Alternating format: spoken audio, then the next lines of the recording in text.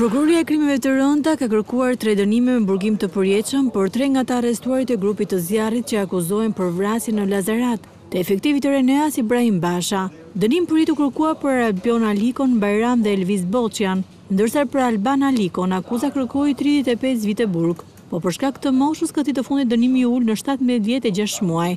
I njëjti dënim u kërkua edhe për Elton Kazmën, ndërkaq 18 vjet burg janë kërkuar për Dervish Gabën, Ruhan Hirën dhe Iljaz Xhaferrajn. Për Gjurljo Malon u kërkua 20 vjet burg, i cili për shkak të moshës ulet në 10 vjet. Për Klodian Selimin u kërkua 10 vite burg, ndërsa për Elton Prokon 18 vite, i cili për shkak të moshës i ulet në 8 vite. Kërkesa e prokurorisë ngjalli reagimin e familjarëve të të akuzuarve, ashtu si dhe brenda seancës edhe jashtë saj. Ata pretenduan se prokuroria akuzon të pandehurit pa prova. Nga fëmita, 16 vjeçari do marrë armët atje. Çu kemi bërë valla, çu kemi bërë. Fukarej, mo jetë të tërë. Çfarë kemi bërë? Inshallah mbase gjykatësit mbase janë edukuar në perëndim dhe vënë një drejtësi.